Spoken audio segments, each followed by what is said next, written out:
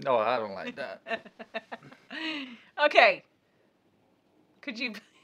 I'll just scoot back. I'm leaning in. You've got your back to me. Is that the message you want to send to people? I'll give you kisses. Come here. Lean in. Kiss the hand. No, don't. Hey guys, it's Wendy and Mauricio again for video number 2 Q&A. And so we're going to keep on answering your questions. So let's jump on in. The next question is, what type of education do you and Mauricio have? Do you have degrees? If so, where did you go to school? Love seeing your debt-free journey. Thanks. Both Mauricio and I have college degrees. I have a master's degree in forensic science, and Mauricio has a bachelor's degree in criminal justice. The next question is, what are some of your favorite cookbooks? Okay, you're gonna laugh when I say this, but I actually hate cookbooks. I love cookbooks, but I hate them because they take up space, and I don't like clutter at all. So 99.9% of the recipes I have are digital.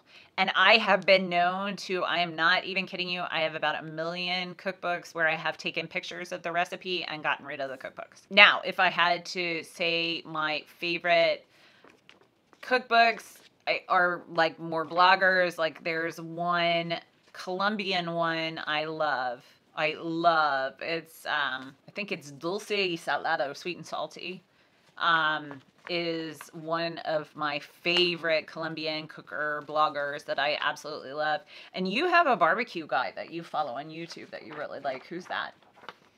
Malcolm Barbecue Right, something like that. This guy's from Texas. Yeah, Mauricio loves following, learning barbecue techniques on YouTube. So, what are your jobs? Okay, I can't answer this. Mauricio can't answer this. We have an agreement with our jobs that we will not discuss where we work, and they will let us keep our jobs.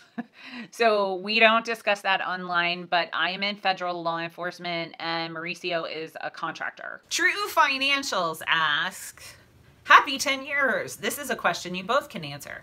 What's your biggest pet peeve that the other spouse does? My biggest pet peeve about Mauricio, it's got to be the leg. His leg is constantly going like this. And when I sit next to him, well, not right now. Stop looking at your leg. He's always. Except for right now, because it's stretched out to the side on the bed. But when I sit next to him in the movie theater or at church or whatever, his leg's going up and down and up and down and up and down and up and down. And it drives me insane. And I'm like, stop it! So what's your biggest pet peeve? When you drink that tea in the morning and we get in the car. You don't like tea breath? Oh.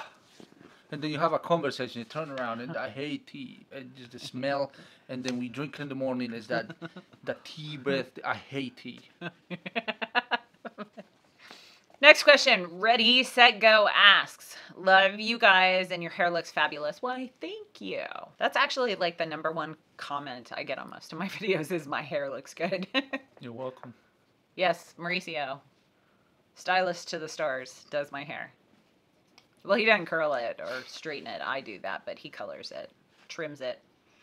#1, who is the pretty white doggy in the background? That is Bill, also known as Billy-O. He is my parents' white German Shepherd. Billy. #2, what do you do to keep your relationship strong while paying off debt? Lock the guns. Lock the guns. We try not to kill each other. Then your video is going to get demonetized. We set goals that we both agree on. That we set, and it's like, okay, this is where we want to go. This is where we want to be. And then we both agree on that, and we're 100% sure that's what we want. That works a lot. Because if you both are looking for different stuff, then it's not going to work. Yeah, I would agree with that for sure. I would think another thing, surprisingly, is driving to work together and driving home. Do you think that helps or does not help? Because I feel like we chat a lot more and we're on the same page when we're in the car together. Yeah, true. That's what you want to include. Mauricio does not think that us being in the car together is beneficial to our relationship. Apparently, he's much happier commuting by himself. Number 4, what is the great lesson you've learned while paying off debt? Thanks so much for making your life public. Love watching you and you inspire me. Aw, you're so awesome. That we can actually do it, I think is the greatest lesson I've learned.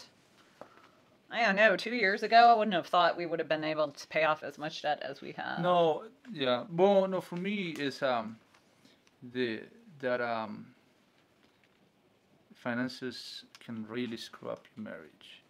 That is true. And that not being like having a lot of debt really limit it keeps you from enjoying stuff that really helps have a healthy marriage, happy marriage, like doing family stuff, like me having 2 jobs and all of that, and not being able to spend a lot of time at home doing stuff with the family, or not having the money to do stuff with the family. Doing not everything, requires money, but sure, a lot of stuff that you can enjoy really requires money. But yeah, finances, you gotta be really careful because it really can destroy a marriage. That is really true. I completely agree with that. Kimmy Ray asks, what songs from high school do you still jam out to when you hear them? And what is your favorite smell and why? High school songs. I went to high school in the 80s. And Melina has recently taken to listening to several 80s songs, and it just makes me laugh. I am a huge fan of, like, Motley Crue. Gotta say Motley Crue. I was a big hair band girl. I really was. What about you? They're not gonna know. Yes, they are. There's several people, actually, who speak Spanish that watch my videos. This Mexican band, rock band, actually, Mana. M-A-N-A. I am a big fan of Mana. What is your favorite smell? Not tea. My feet. The story. The Yankee candle. Yeah. We have a lilac Yankee candle that I used to burn in. I had just gotten it when I was living in Bogota, and the first time you came over, right? And I thought you were gonna finish the story. Oh, so okay. No, the lilac Yeah. candle, Yankee candle stuff. The first time I visited her apartment in Bogota, other than being scared by the dog, the 100-pound dog. Yeah, I had a pit bull boxer mix. Opened the door, Cosmo just very friendly, jumped to greet me, and I thought that he was going to kill me. Because that's the impression a 100-pound dog gives you, Yeah, I miss Koski. I miss Koski too. And then she had that on, and it just I liked it a lot. I was like, oh, it smells really good. And then it's I guess it's not only the smell of it, but the story behind, what happened, and that's the first time I saw the dogs and all of that. So that's my favorite smell. Yeah, that was our first date thing. Wasn't really a date. Was it a date? It was a date. I said I have the email actually for that. And that I came up there to just go for a walk with the dogs. Oh, yeah, we had gone out to dinner. I had taken you to that restaurant. I was at dinner too. I said let's go yeah, for a we walk, went, and then dinner, something like that. No, didn't we go to the restaurant first? Or no, did we? Maybe that's 2 different times. No, I think that after the restaurant we went out for a walk with the dogs. But no, because we went to that club. That they lost power in the club. And then we kissed. Yeah. We're kind of grossed out by that now. We're not that kind of romantic. We are not romantic people at all. So, yeah. Okay, that killed it. Have your family members taken the MBTI personality test? If so, what types are you? Okay, so neither one of us know off the top of our heads which ones we are, but we have both taken it, and I will overlay the results for you as to what are personality types. In case you didn't guess, we're both extroverts. Shocking. I'm not an extrovert. You are very much an extrovert.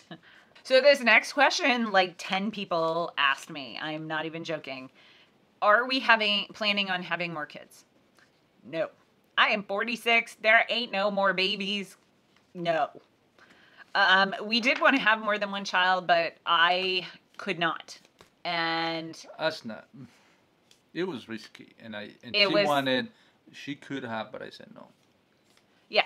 Well, I said no too. No, you said yes. Actually, you wanted. I did want to have another kid. But I had a doctor basically tell me I could have another kid and both those kids might not have a mom, or I could have one kid and have a mom that was still alive. I mean, it was that blunt. So we opted to stop having children at 1. So I'll see you in the next one. See ya. We're out.